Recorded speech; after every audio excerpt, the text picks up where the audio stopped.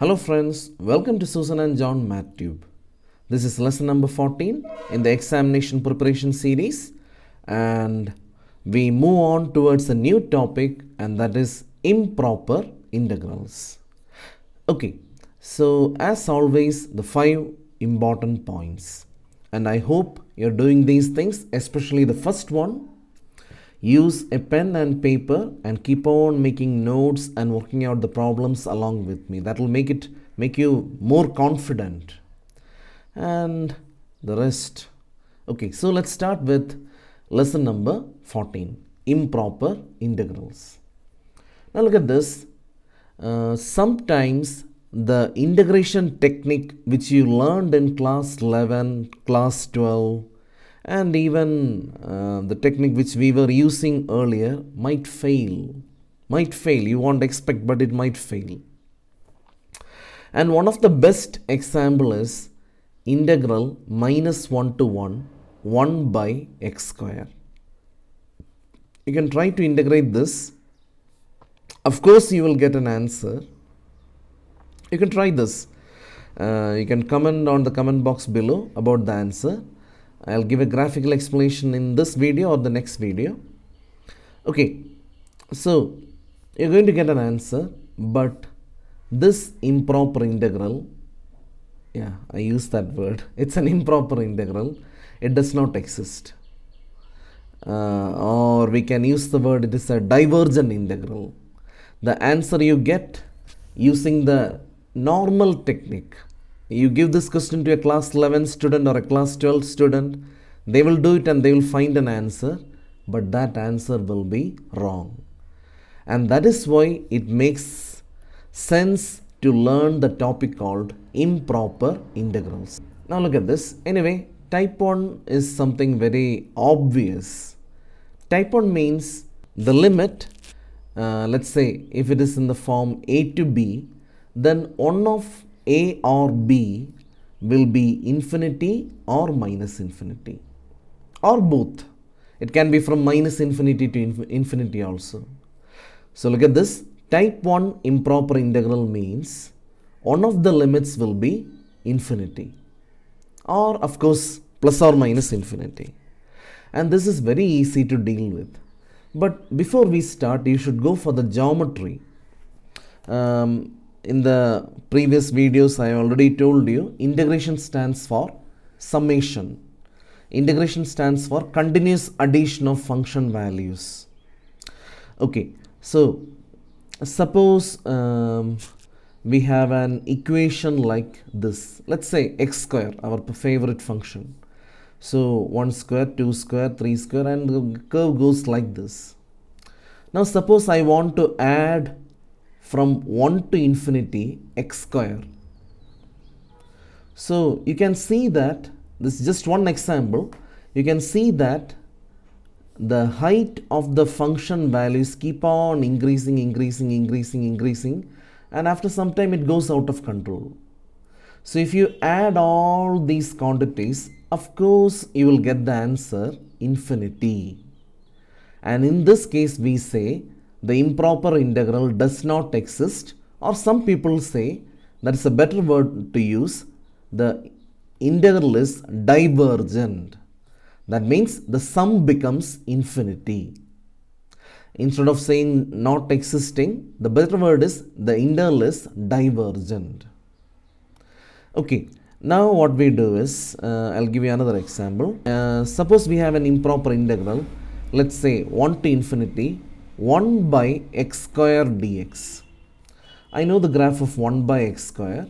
It kind of like looks like this, because 1 by 1 square, when you plug in 1, you will get 1 by 1 square, and that is 1. At the same time, if you plug in 0, you will get infinity. So the graph will be crashing down, and then it becomes smaller and smaller, kind of like asymptotic. The word is asymptotic to the x-axis.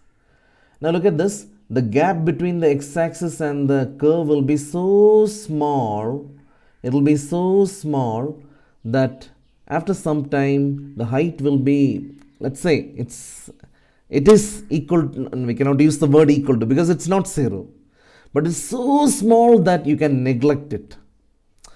So now what happens is, if I integrate from 1 to infinity this particular function, it makes sense. I will get an answer. Of course, I will get an answer. And what actually we do is, we forget about this part, because that part is what you call, we can neglect that part. It is almost 0. So we neglect that part and we take this part. Or in other words, to deal with type 1 improper integral, the technique is to convert the problem into a limiting problem. That is an approximation problem. So we find the integral by converting it into limit.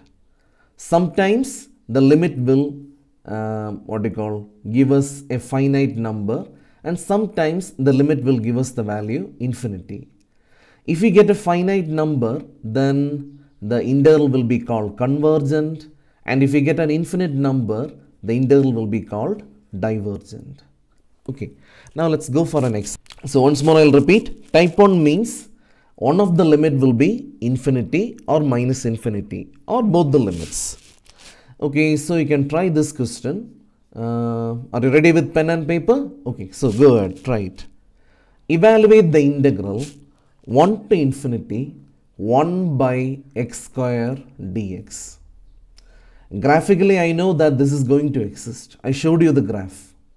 Now I'll tell you the technique. The technique is very simple, because basically our aim is to evaluate things by bypassing the graph. Without using graph, we have to evaluate these things. That is our aim.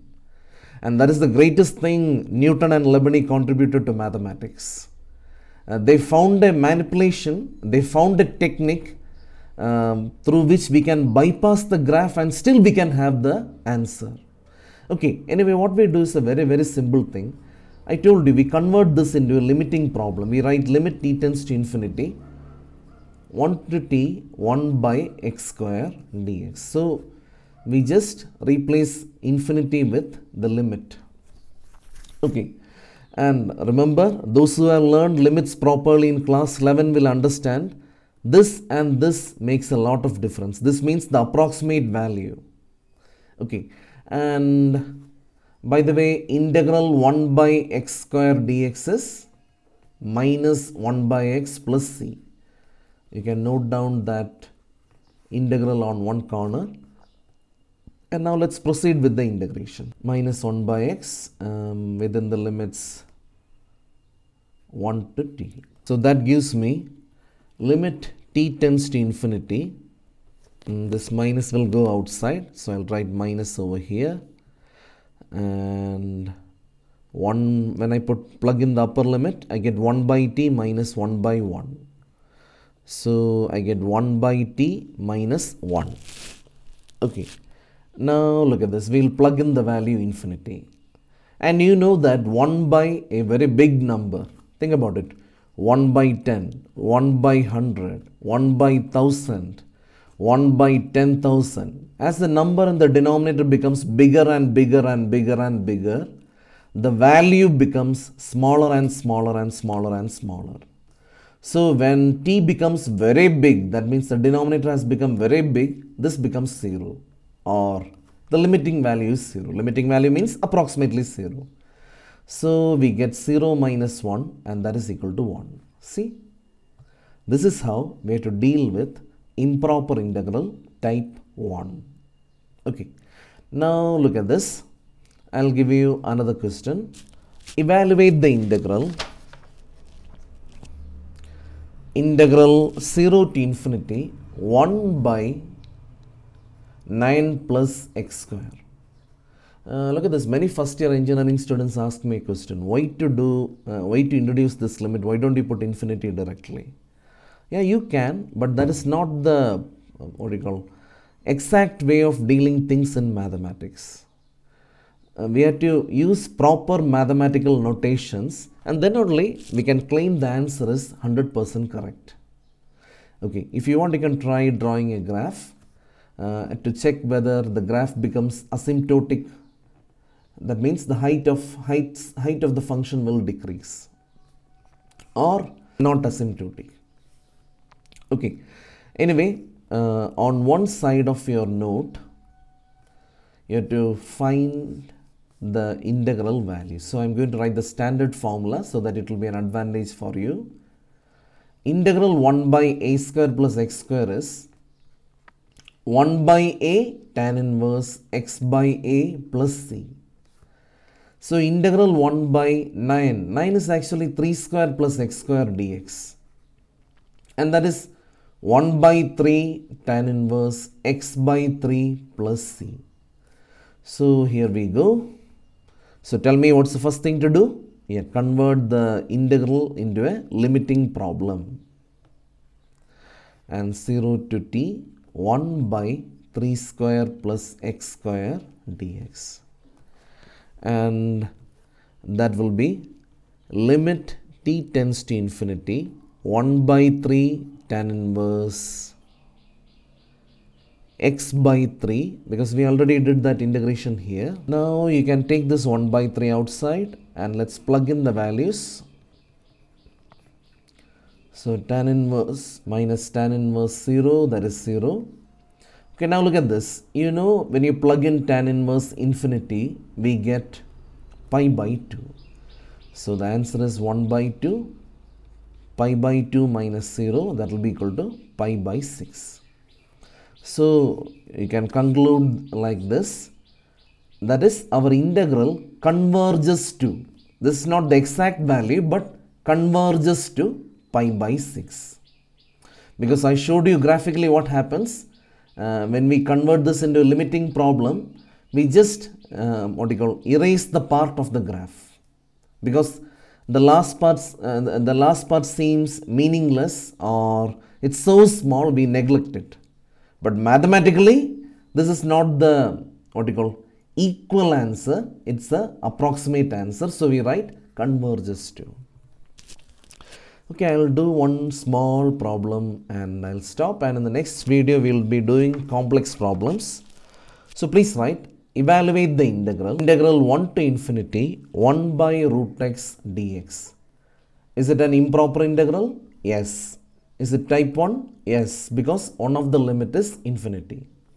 So on one side of your copy or notebook, what we do is we write the standard formula so that we can integrate here itself. An integral 1 by root x dx is 2 root x plus c. And here what we do is we convert the type 1 improper integral into a limiting problem. So we get integral 1 to t 1 by root x dx, and that will give us limit t tends to infinity 2 root x within the limits 1 to t, and that will give us limit t tends to infinity. You plug in the upper limit. So 2 root t minus 2 root 1. Okay, see, we get infinity. That means if you look at the graph of 1 by root x, it's not going to become asymptotic. So what we conclude is this integral, if you want to write it very casually, you can write does not exist. But if you want to use the proper mathematical term, the word is divergent. Divergent means sum becomes infinity. Convergent means the sum becomes finite. And never forget, integration is nothing but addition, continuous addition. Anyway, the conclusion is the integral is divergent. With this problem, I'm going to wind up this video. I'll be back with more problems in improper integral, and we'll be doing a little bit tough problems in improper integral in the next video. So till then, my friends, bye. Anyway, don't forget to like, subscribe, and share with your friends.